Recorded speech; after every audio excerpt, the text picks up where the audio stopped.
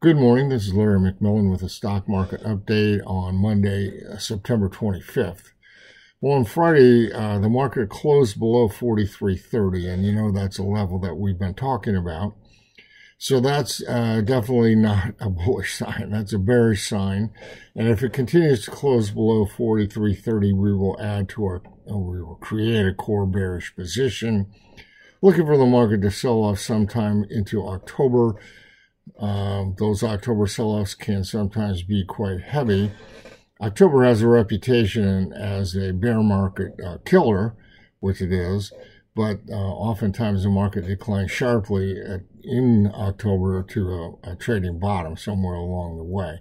So if this close below 43.30 is confirmed with a second close below there, then that's what we'll be looking for. I realize there is some support on the chart at 4,200.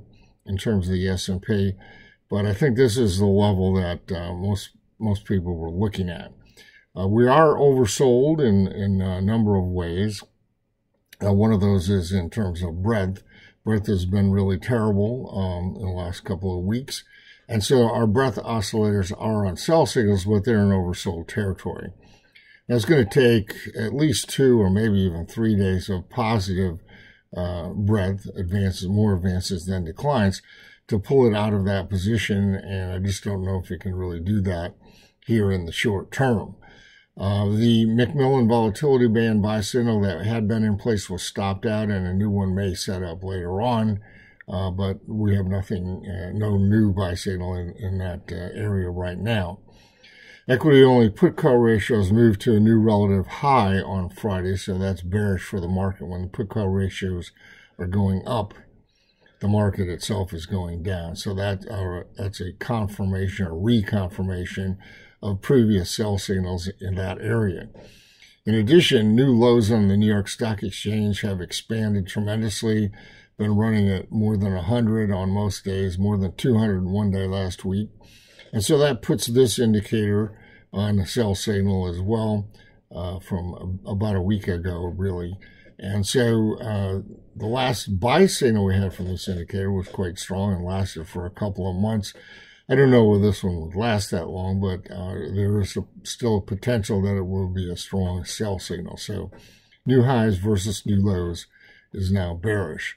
So that brings us to the volatility complex. The volatility complex has been bullish on stocks pretty much all along, and it's really not bearish yet. It's sort of toying with some bearish things, but hasn't really done given any sell signals. VIX is in spiking mode, which means it's starting to rise, and a rising VIX, it can be negative for the stock market. So while VIX is in spiking mode, the stock market can fall.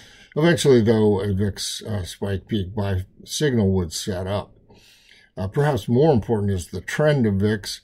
That is still in a bullish situation, and will remain so until VIX closes above its 200-day moving average, which is just above 18 right now. So now, VIX is not far from there, but it hasn't closed above the 200-day in quite some time. So overall, one more thing, the construct of volatility derivatives, which is the term structure of the VIX futures, that's remaining slightly bullish right now. It has not inverted. If it inverts, that would be a bearish sign, but that has not happened yet. So overall, if S&P closes below 43.30 again, we're going to take a core bearish position, planning to hold that probably into what may turn out to be an October low. And while you might think, well, that's not that far away, October, the market can decline sharply when it gets rolling to the downside.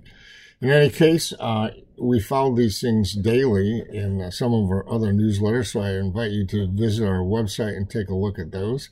And meanwhile, have a great week trading.